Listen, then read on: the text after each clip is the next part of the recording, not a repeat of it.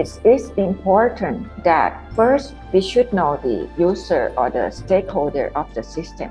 When we can scope down to the stakeholder of the system, then at that time we can define the multifacets of the quality of life that people needed. So when we design, there are so many problems, but we have to focus first what is needed in the system. So there is no instant design solution that can be applied to any problem. Actually, the universal design is not only about the product or service system or environment.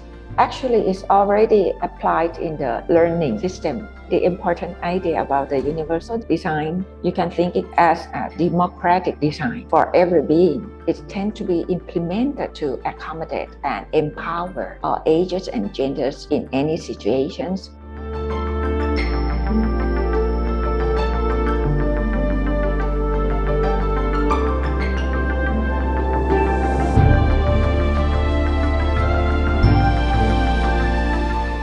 As an art teacher, I used to wonder how the blind learn art and make artwork. If I don't use my eyes, how can I make art?